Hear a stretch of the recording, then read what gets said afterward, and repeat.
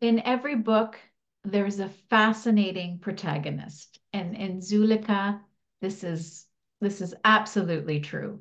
Um, Lily, can you please tell us about your main character, Zulaikha, who also the book is named for as well? Sure. Um, Zulaikha, like to begin with, a little bit about the name.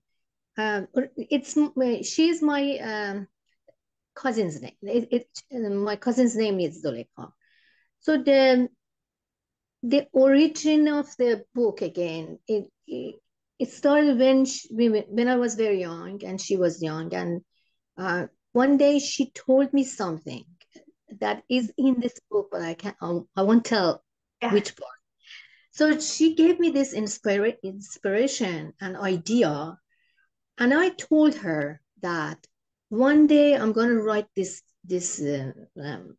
story, and this is something that people should know. I told her, and she looked at me and said, "Would you do that something for me?" And I said yes. And I was, I think, 16 or 17 years old at that time. But then later on, I started writing this book. I thought about like the name, and I thought, okay, Zulaikha is a really hard name, and for the audience in Canada or the West. But then I thought about the origin of the name, also the origin of the historical figure. Um, the name is belongs to a woman, Zulaikha, who's the like a mythical or historical. She lived in Egypt, and she was a powerful woman, and her love story is very famous in the Middle East.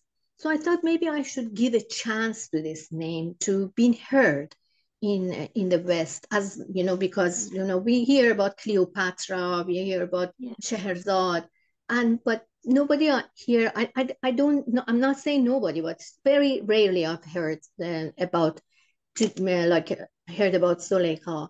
But there is a book of poetry about her, and her love story with Joseph is very famous actually in the Middle East. So that was a little bit about the name, that how the name was, and then the inspiration was again my cousin, my sister, and so many women in my life that I know uh, that kind of shaped this character for me. And I mean, Zulaikha, I mean, it's a beautiful name. What would you say is your most favorite aspect of her personality?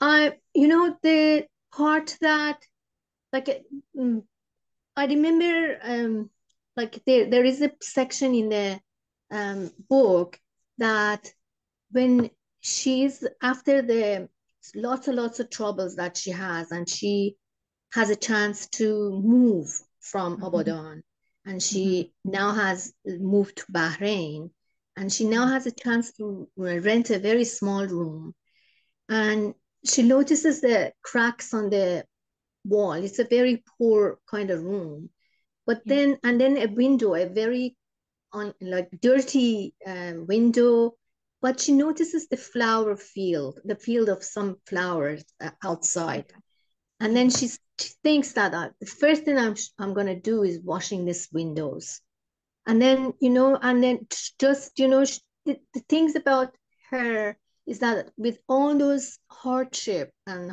all those turmoil that she's going go through, she notices the flower, the fields, the not the crack on the wall so Yeah. much, and she cleans a lot. She finds like she's very organized, and she finds a way to reach peace, and in her love, no matter what. Hmm. Yeah. She's a very strong woman too. A very strong woman. I like her very much. Thank you.